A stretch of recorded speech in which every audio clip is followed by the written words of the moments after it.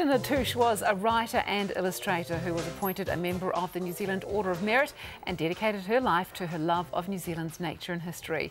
No Ordinary Sheila is a fascinating documentary about her life, and we welcome director Hugh Macdonald and producer Christine Dann to tell us all about it. Welcome, guys. Yes, welcome to the cafe. Congratulations. Yeah, so lovely to have you here. Let's start first with you, Hugh. Sheila was at the New Zealand International Film Festival 2 months ago, wasn't she, when the film debuted, and she got to see it, but then she died just a few days later.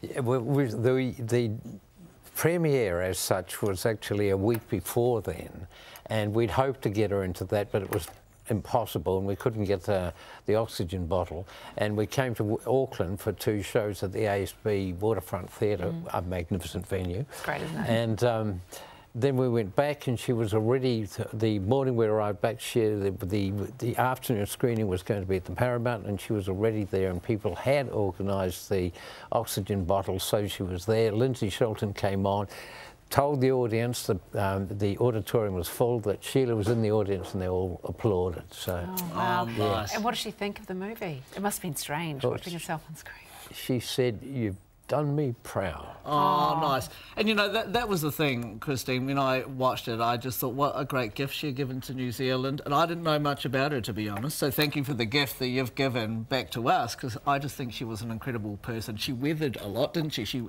All the stuff that was happening in her life, she just put up with it. What made you decide to do a movie about her? Well, Hugh said... I did, actually. Yes, that's right, he did. He said, you know, my cousin Sheila is just an amazing woman, and I already knew about her work because I'd used her books and research and stuff that I'd been doing, and I'd heard legends about her, and people said, you know, she's just so incredible, and her house is so incredible, it's full of stuff. And so we went off there, and Hugh introduced me, and the moment I met her, you know, I mean, she's just so lovable, among other things. And tells a good story. And tells a great story, and great sense of humour, and just inspirational, really, the way that she decides that she wants to do something and she does it. OK, well, let's take a little look, shall we, at a clip.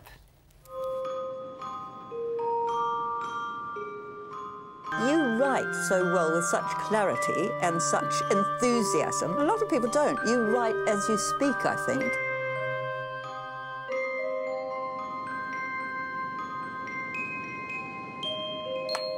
That's a picture. 1, 2, 1, 2, 3, 4.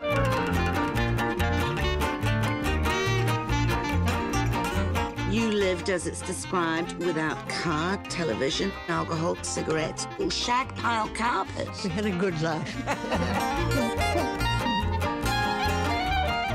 They said, no, that's it. But do come in and have a cup of tea with us and we'll talk it over. I more or less told them to go to hell. How many books now? Sort of between 30 and 40, I think. Good Lord.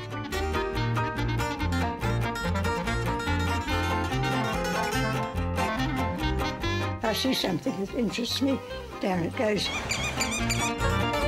No ordinary Sheila, extraordinary. No ordinary Sheila. Wow, a lot of historical footage there. I mean, where did all that come from, Christine? Most of it's from National Film Unit Archives New Zealand collection. We were dead lucky that she was filmed in 1960 swimming with seals out at Red Rocks. Wow, that was good. But the biggest coup was actually from a private archive, which was one held by a former colleague of Hugh's, Grant Foster. And that's the film showing the children on Stewart Island in the 1930s throwing their crusts to the gulls, which was a no-no for the parents. And especially in the middle of depression. Yes. And I had read her account of that in an article she wrote for the Listener about gulls, and I came back and I said to Hugh, oh, wouldn't it be amazing if we could actually find the film of that? And blow me down, we go and see Mark in his, Grant in his archive, and there it is. Wow. And it was colour in 1934, which is pretty unusual for 16mm. Yeah. And Sheila was your cousin, Hugh. Yeah. Were you happy with the way everything came out? Because you're watching it, I thought, geez, there's just so much you could have put in that movie. It must have been hard to colour down.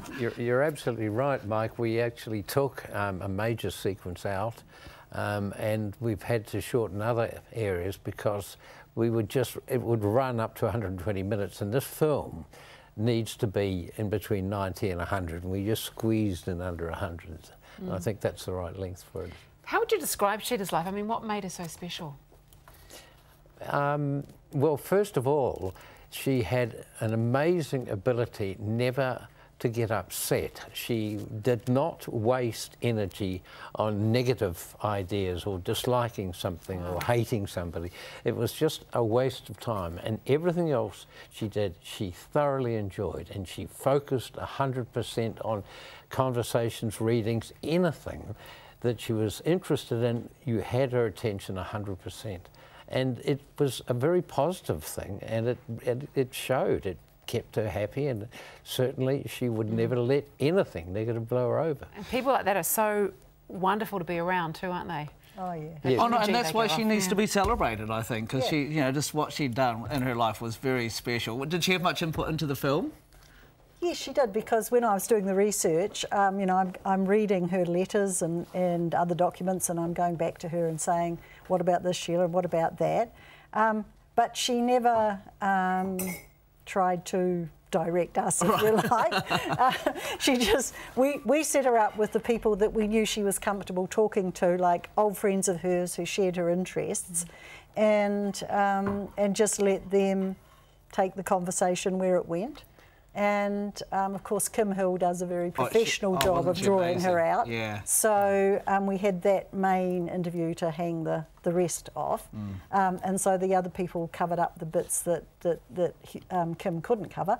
So yeah, and she was actually very happy to go out with us and go on the filming things. And of course, she loved going out filming with the choir.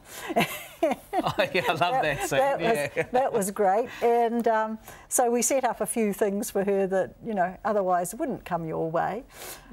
Brilliant work. Hey, well, thank you both very much for joining us today. Loved it. Hugh and Christine's film No Ordinary Sheila is going to be shown in cinemas around the country from Labour weekend.